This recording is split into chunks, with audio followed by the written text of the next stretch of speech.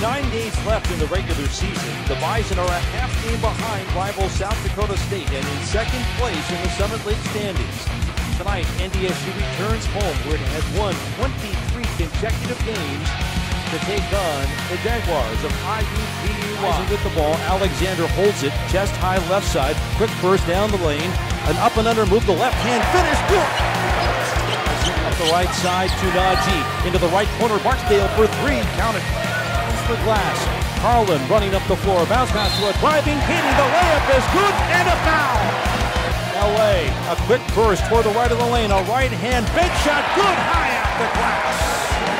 Kicks it to Dupree left side. Baseball pass down to Brown for the one hand finish. Alexander fakes left, drives right into a double team. Draws contact. Short runner won't go. Gets his own wrist left hand. Good backdoor.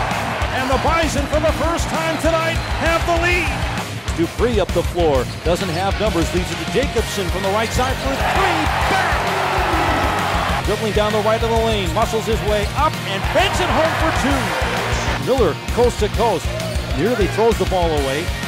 Finds Alexander, right wing for three, buries it in the left corner, throws it low left, tipped away from Williams. Taken back by McCall, feeds it through the lane, down low, Barksdale, a hang-time bank shot, good. Alexander with the change of pace, dribble out front, hands it off to Dupree, gives to Jacobson, left wing for three, nails it, and what a way to start this half. A lead feed to McCall, splitting the double team, the runner, too strong off the backboard, Ray with the muscle-up rebound and a putback for two. Dexter Warner edges his way toward the paint, pivots around, the right hand hook, softly in. He takes it back right side, goes top of the key to Dupree.